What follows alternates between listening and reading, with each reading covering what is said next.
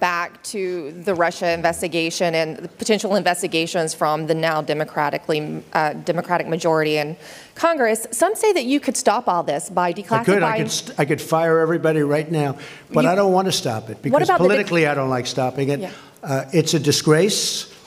It should have never been started because there was no crime.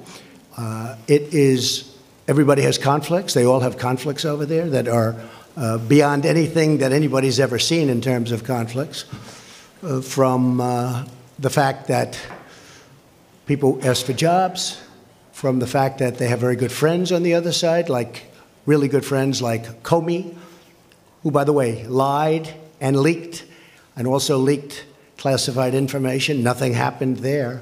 It might, perhaps, maybe something's happening that I don't know about. I stay away from it. But you know what I do?